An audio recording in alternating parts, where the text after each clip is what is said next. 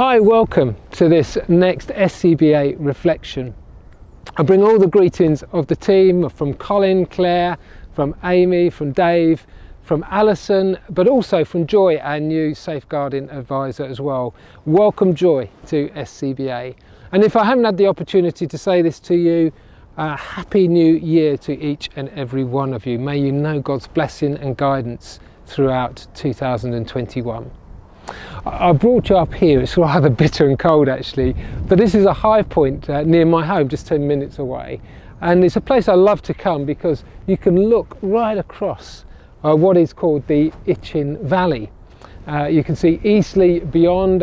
This is the village of Fair Oak just behind me where I live, but as you get further south you can go down towards Southampton Airport. You can see the airport over there, and also the Aegeus Bowl, and even on a really good day, on a clear day, you can actually see parts of the Isle of Wight. It's a great place to walk, it's a great place to reflect, it's also a great place to pray, and it's a place that often I used to come up here with my dog when I was the minister at Eastleigh Baptist Church, and it reminded me, you know, my role was not just to pastor a church, but to pastor a community and to care for those that don't yet know the love of Jesus Christ and are seeking to follow him. I think it's very easy, and particularly in the times that we've had, for us to lose sight of those that don't know Jesus. I was in a meeting just recently of our mission development group, and I was so encouraged by the great stories that I was being told by those people in the room about how churches have been busy doing mission. So I wanted to bring you up here so we could look at the horizon and just think for a moment or two about the horizon and what may be in the distance. Tomorrow is over there in a sense, and we don't know quite what tomorrow will bring, but I think it's healthy and good from time to time as leaders of churches to stop and say, God, what are you saying about tomorrow? I think there's two things that are really important for us at this moment to consider. And the first one is to really consider ourselves and how we are doing in this moment, and how God might restore our strength ready for leadership in the future.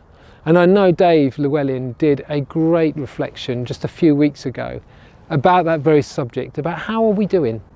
And I would encourage you, if you've not heard that reflection, to go back and listen to what Dave has to say, and to actually spend some time reflecting on how are you doing. And in fact, at our leaders conference next week, we'll be doing very much some of that, thinking about our own emotional stability and how God can restore us. And actually, as we move forward in the next few months at SCBA, we want to offer some opportunities for you to do some more work around that. But I also want to encourage you to have a partial eye on the horizon. That if you have the strength and the ability to actually come and look at the distance and ask this question of God, what is there on the horizon? And I don't want to suggest that I know what's on the horizon, because I haven't got a clue, but we will enter into a new season. As we come out of this kind of winter into spring and summer, there will be a new season ahead of us. And I wonder what is on the horizon for you. I wonder what God might be saying to us as a church together. And I want to share a couple of things, and I'm not saying these are definite, but I think these are things worth considering, that at this point we should consider stopping and thinking and praying about and saying, God, are you saying something to us about this for the season that is to come, for the tomorrow that is to come?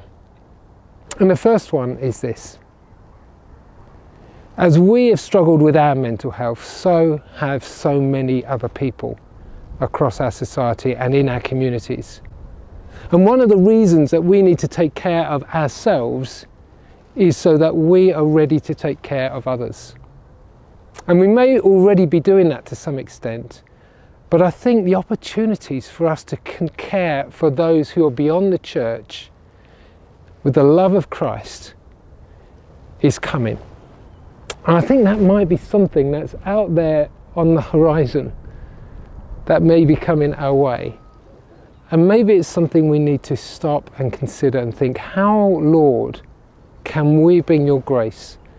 How can we bring your mercy? How can we bring your healing power into people's lives who have been so affected mentally by this pandemic? The second thing I see, I glimpse out there and, reflect on this and think about it, is the need to grieve. A time for mourning is coming. We lost a good friend to COVID early on in the first wave, Lisa. I've yet to have the opportunity to give thanks to God for Lisa, because I want to give thanks to God for Lisa, but also to grieve with others, to share with others in that moment of bereavement, to mourn her passing, to mourn her loss. And many people in society are in that position. And I believe many people will be looking for an opportunity to mourn, to cry with each other, to hold each other. We haven't been able to hug each other, but to hold each other and to note that moment of loss. But also to give thanks and to celebrate someone's life.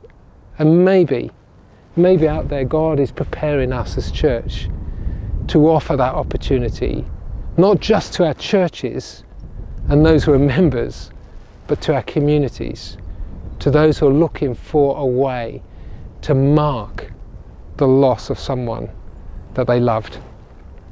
So I think that's the second thing that is on the horizon. And the third thing that's out there, and I've just got 3, so this is the last one, is I think people are going to have a whole load of questions about life, about its purpose, about where they fit into a life, and how do they answer some of those big questions. It's great to hear that Alpha actually has been going so well online for so many churches.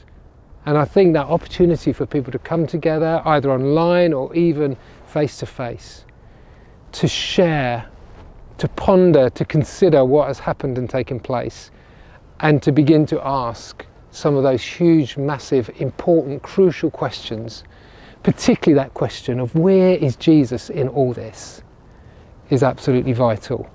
And perhaps that's something that's out there on the horizon, that as leaders, as we consider ourselves, but also consider what God may be doing for the future, what is God saying to us, his people, and how is he preparing us for that moment to be ready not just to serve each other, but to serve our communities, to serve the cities, the towns, the villages in which God has called us.